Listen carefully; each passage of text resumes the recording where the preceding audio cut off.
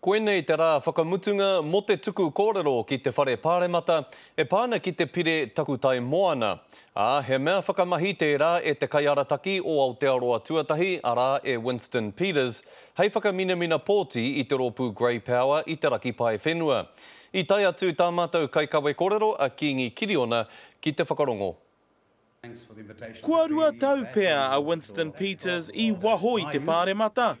He oi kei te mau tonu tōna rongonui, a kei te koi tonu tōna ārero. We're a maritime nation.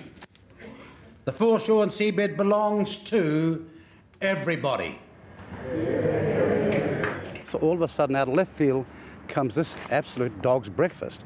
As you know, we'll set Maori against Maori and Maori against the rest of the country. E ai kia Peters, kua whai hua pea te Pire Takutai Moana hou, me I mau tonu I te karauna te taitara. Kaore hoki ia I te whakae kia riro I te Māori tētahi taitara, I te mea e haratera I te whakatau a te kōti pira. There's always been a customary right, but to slide that into a freehold title, which is what the government intends, and then say that the foreshore and seabed belongs to nobody, is a legal nullity. It's just legal nonsense.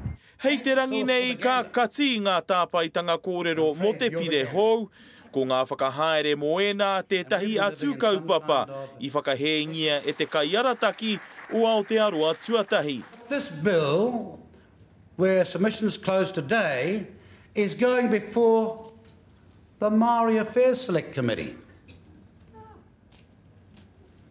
Do you think they'll be neutral? Wero atu, wero mai, maramana te kite, kei te reka tonu tēnei āhua o Peters ki etahi, ko te pātai, ai rānei mā tēnā e hoki anō ai a Aotearoa Tuatahi ki te Paremata, a te rātau, Kingi Kiriona, te karere.